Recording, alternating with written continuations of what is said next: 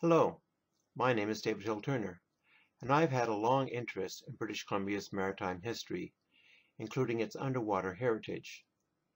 This presentation examines the shipping of coal from Nanaimo in the mid to late 1800s. It was a dangerous coast for sailors, and many ships were lost. The business of moving coal from early Nanaimo to Pacific Rim markets is not well known. Most voyages were routine, but some experienced more drama, shall we say, than others. It is when a voyage goes wrong that we have an opportunity to learn through newspapers, court reports, inquiries, and other records how the industry worked and the challenges faced by mariners as they pass through our waters. Sadly for many ships and their crews, their story remains untold as they never reach their destination. Coal mining and sailing were both dangerous occupations. Today, no coal is mined on Vancouver Island, but it still remains an important export. In 2017, 29 million tons were shipped through one terminal at Roberts Bank, south of Vancouver. In comparison, Nanaimo's largest mine, the #1 Esplanade, produced just 18 million tons over its entire 55 years of production. In the 19th century, 2,200 tons was considered a large cargo on a sailing ship. The average cargo today at Roberts Bank is 100,000 tons. While the technology has changed, the export of coal still relies on miners, railways, and ships. Let's have a look at how the trade developed at Nanaimo.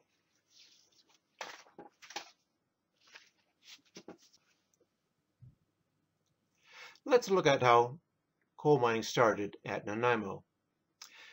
In 1849, the Hudson's Bay Company began mining coal at Suquash at the north end of Vancouver Island, just south of present-day Port Hardy. It was a new venture for the company. Hudson Bay was more known for a fur trade than coal mining. It wasn't a successful venture for many reasons. By 1850, they were aware of coal in Nanaimo, but it wasn't until late summer of 1852 that the company started moving miners from Suquash down to present-day Nanaimo area. In September of 1852, the first export of coal happened here at Nanaimo. 480 barrels were mined and transported to waiting ship Cadborough by local Nanaimo people. Over the next decade, more miners were brought to Nanaimo, and mines began to expand. Here's a view of downtown Nanaimo, also from 1859. In front of us, we can see the long wharf, now present-day Wharf Street, heading out over the subtidal area. Ships could come to the end of the dock for loading. We can also see the first steam engine brought in for the mine. On the left-hand side, it could be used for warming pumps, cutting wood for mine timbers, or even as mines got further and further underground, it could be used for pulling out coal carts. In the background is one of the other surviving structures from the coal mine years, the bastion. With the success of the early coal mines, more mines were built, and more sophisticated mines as new technologies were introduced. Underground, as we can see here with these two men at a later mine, on the left-hand side we can see a miner with his oil lamp on his helmet. On the right-hand side, another miner holding a safety lamp. As mines went further underground, more technology was used to move the coal, and in front of us we can see a coal cart, which would be loaded by miners and then pulled, perhaps by that steam winch we saw earlier, to the surface, and then moved to the wharves some distance away. And that became an issue here in Nanaimo. As the mines expanded and were constructed further away from the waterfront, coal had to be transported to the water. The first locomotive arrived here in 1862, and it was one of the first locomotives in Western North America. In this picture here, we can see coal train leaving the waterfront. Perhaps it's carrying ballast rock. They've been unloaded from the sailing ships we can see in this picture. It's also interesting to see the number of ships in this photo. We can see at least 4 ships tied up to the dock here in Nanaimo, so it's a busy place.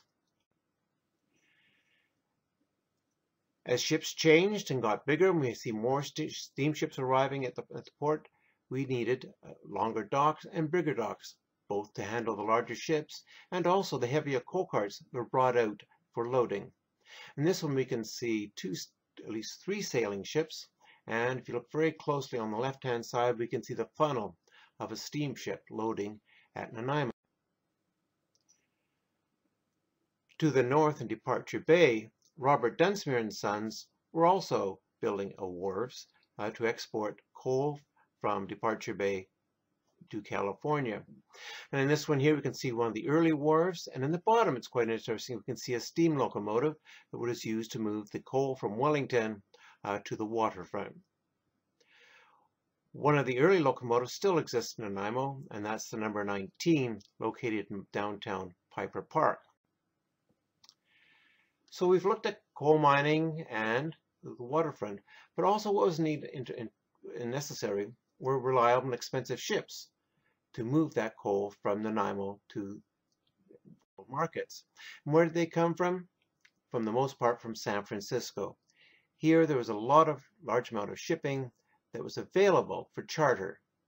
Ships had come from England, from the East Coast United States, from Australia and other countries, delivering men and goods to San Francisco. Once here, they were looking for other cargoes, and Nanaimo was one option. Ships were also important to local economies. They used towboats to move them from Cape Flattery to Nanaimo, and from Nanaimo back to Cape Flattery. Sometimes 1 towboat, sometimes 2.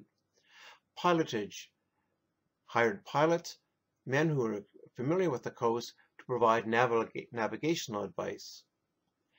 Ships needed things. They needed sails, they needed ropes, they needed different supplies, and they could all be purchased at local chandleries and other stores. They paid customs fees, so the government made money. They hired men to unload the ships and to load the coal. And lastly, the ships were often here for many weeks, so the men often used local services, hotels, restaurants, pubs, brothels, all benefited from the sailors' docks. At the other end, coal was unloaded, and then we have pictures of 2 wharves where this happened in the California area. One of the larger ones was operated by the Dunsmuirs themselves at Oakland on the far side of San Francisco Harbor. And here we can see a bark backed in and unloading at the Dunsmuir Wharf.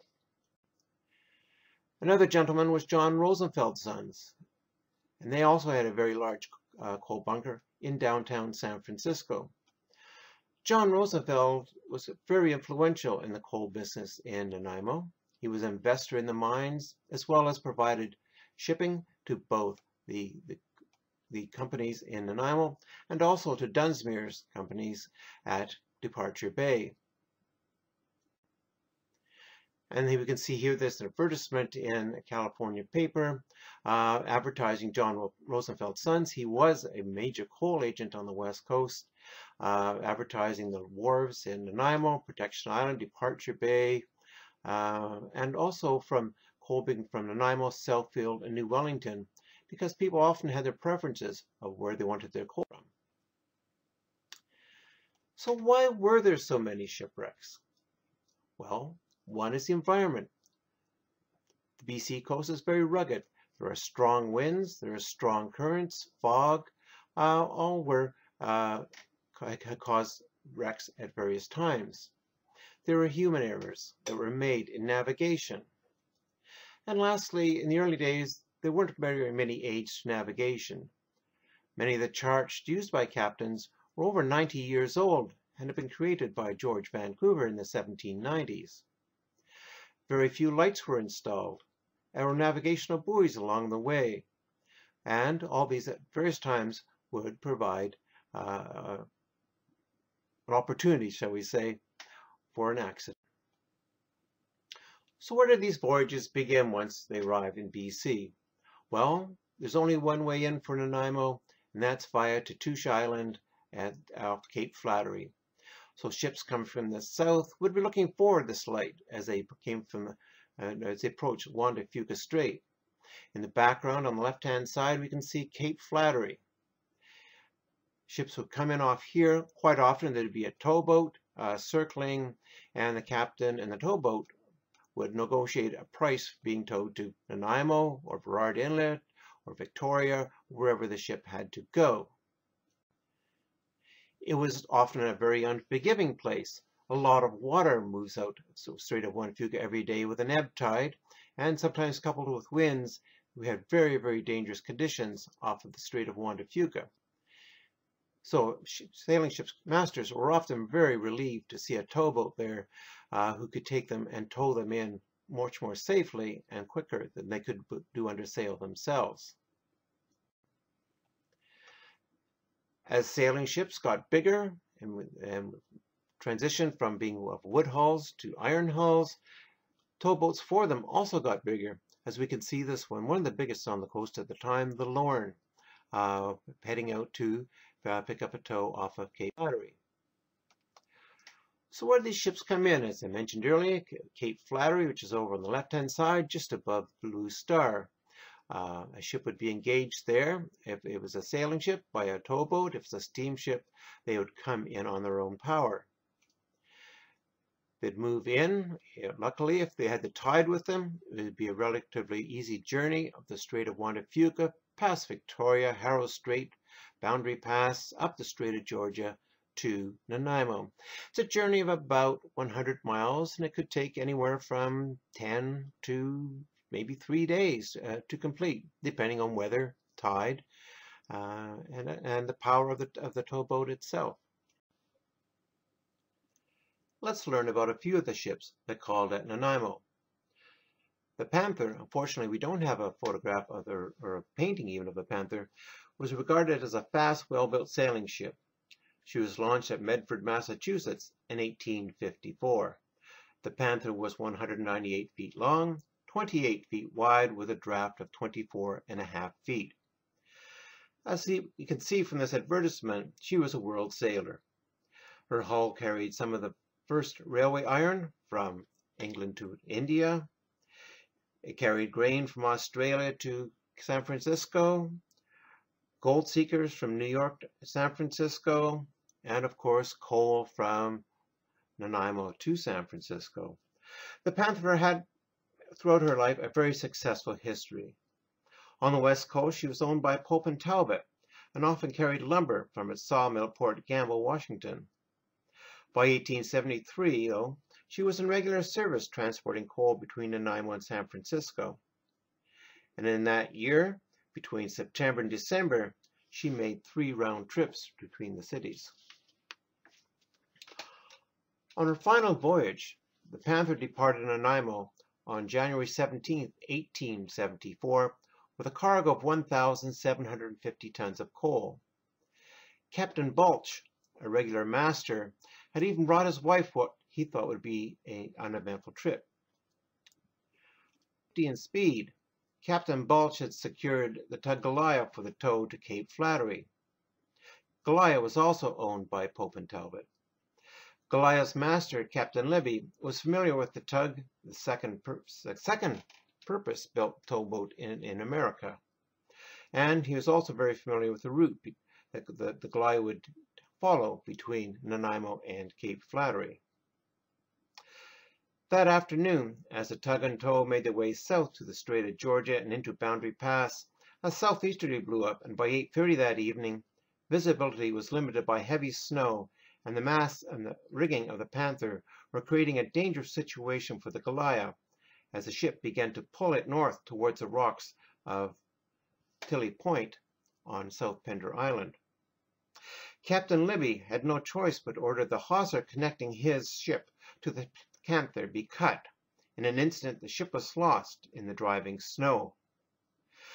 The next morning, the tug returned to look for the lost tow on South Pender, but it was not to be found.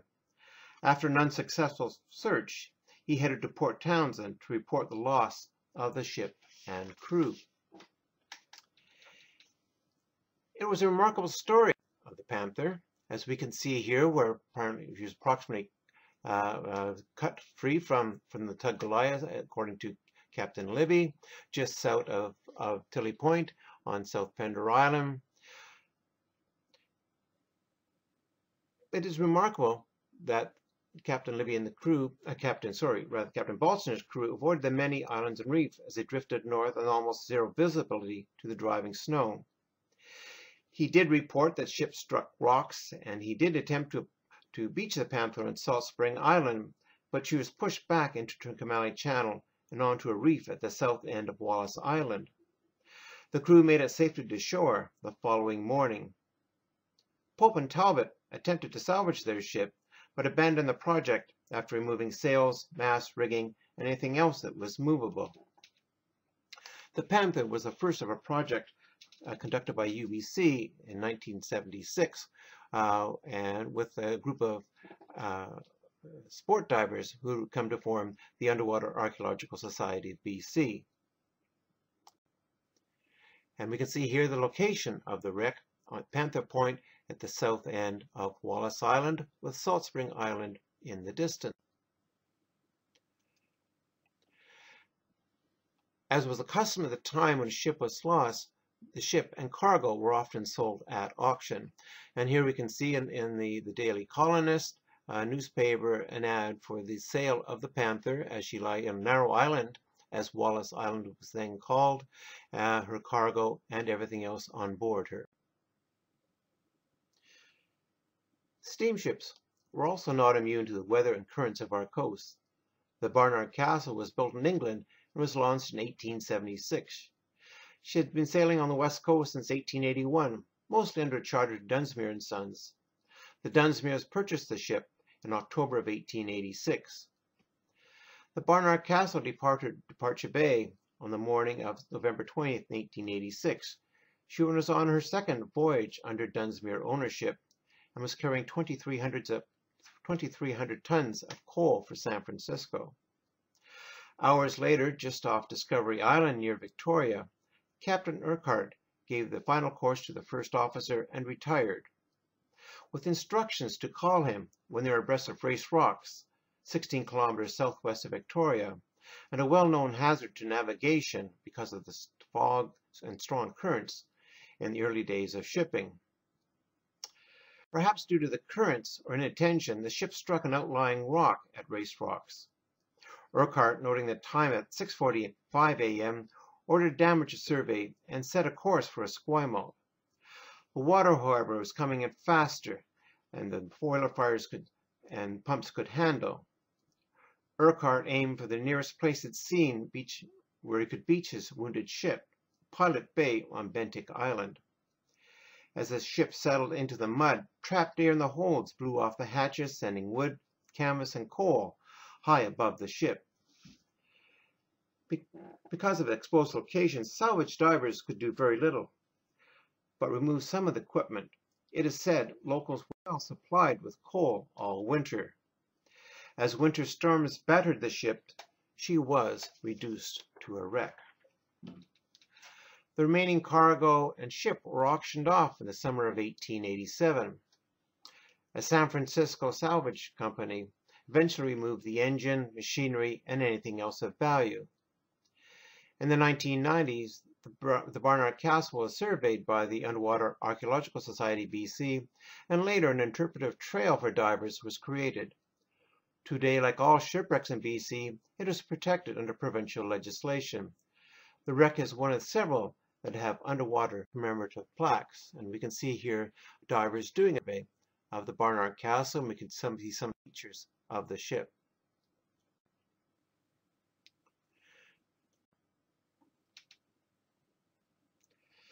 Launched in 1851, the Erickson was an unusual ship. The ship was a Clark-powered. Rather than steam, the original ship used engines that ran on hot air. The largest cylinder in this engine was 14 feet in diameter. The engine was very safe and efficient, but was underpowered at just 300 horsepower. It was converted to steam in 1854 and then to a sailing ship in 1868. In her career, she also served as an armed escort during the American Civil War and as a funeral ship for U.S. President James Monroe. The Ericsson was designed by John Ericsson, a Swedish mechanical engineer. He's also known for two things: the design of the screw propeller and, if you can see below his right hand here, the USS Monitor, the famed ship from the American Civil War. In 1892, inbound to Nanaimo from San Francisco, the ship was caught in a strong gale and was carried into the night onto the rocks at Folger Island in Barclays Sound and was stranded there. Captain J.J. Bennett managed to reach Bamfield to get the assistance of a tug.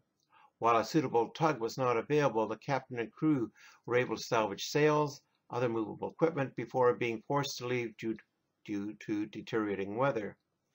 The Ericsson's, owned by John Rosenfeld and Sons, was under charter to Robert Dunsmuir.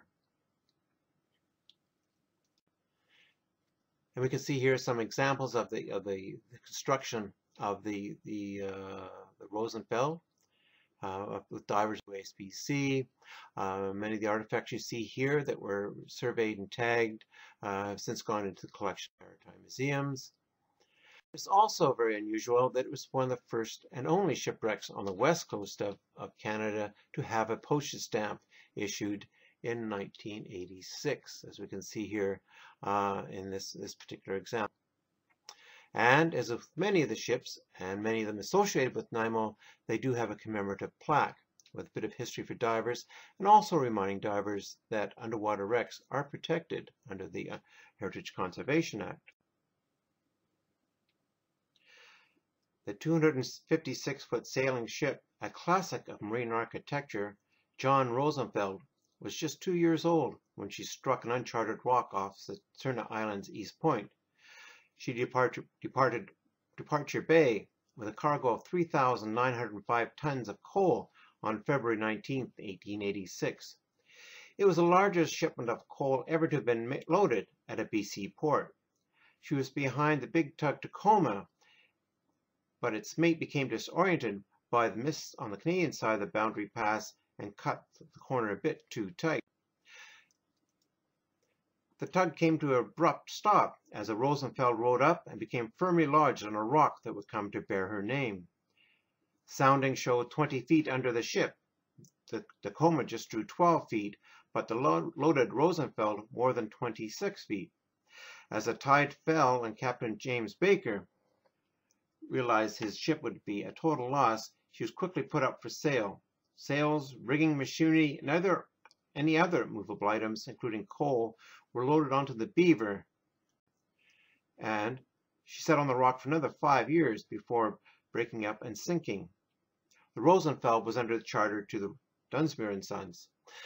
Here we can see, just after the stranding of the Rosenfeld, a very unusual picture for the time of the Rosenfeld sitting on Rosenfeld Rock.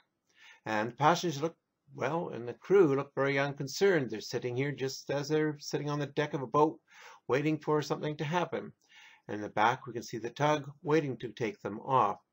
You can see the fine construction of the ship, and as it was almost new, it is a superb example of mid-19th century naval architecture. It looks very calm here on the site of the Rosenfeld today, but looking nearby, we can see a sign called nearby reef called Boiling Reef. Gives you an idea that things aren't always as calm at this point on Saturna Island.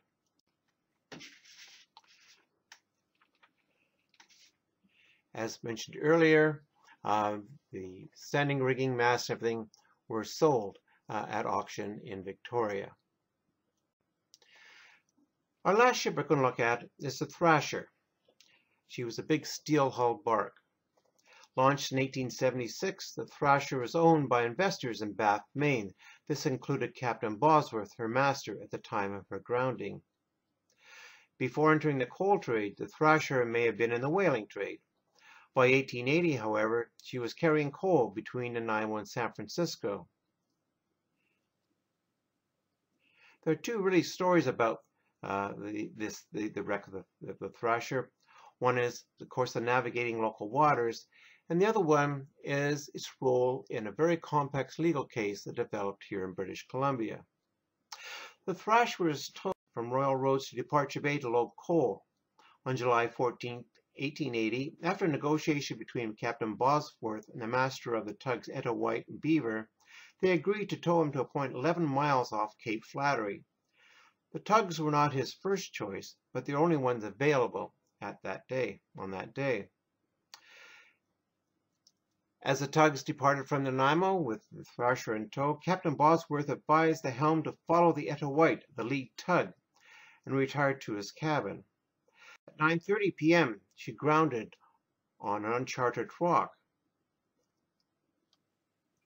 that was part of the Gabriola Reef. The towboat captains claimed they were not responsible as they were unaware of its existence. Charts were still primitive. The ship was declared a loss and was sold to J.F. Engelhart of Victoria for $500 for the ship and $50 for what remained of the 2,600 tons of coal. But the story does not end there. What sets this wreck apart from others is a long legal case connected with its loss that dragged through the British and Canadian courts. As the uninsured ship was valued at $80,000, the owners sought compensation from the owners of the two tugs. While defeated in the BC Supreme Court and the BC Appeal Court, both under Chief Justice Sir Matthew Bailey Begbie, they were successful at the Supreme Court of Canada. The defendants were granted appeal to the Imperial Privy Council in London, and two Victorian lawyers were dispatched to argue the case in 1884. However, the defendants, the owners of the two tugboat companies, lost. The Thrasher also became a maritime law case in which the dispute between the province judiciary and the executive of the province over the right to set the judiciary schedule, led by Chief Justice Sir Matthew Bailey Begbie, overshadowed the rights of the litigants, in this case, the ship's owners. Another historical note, the Thrasher's lawyer, Theodore Davie, was elected to the BC legislature and became Attorney General in 1889 and the Premier in 1892. In 1895, he became the Chief Justice of British Columbia and succeeded his adversary in the earlier case, Chief Justice Sir Matthew Bailey Begbie. If you want to learn more about many of the shipwrecks in British Columbia, two good sources are Shipwrecks of British Columbia by Fred Rogers, and also a series of regional shipwreck reports developed by the Underwater Archaeological Society of British Columbia. And thank you, too, for your presence today, and also for participating in our experiment as the first in a series of online lectures by the Nanaimo Historical Society.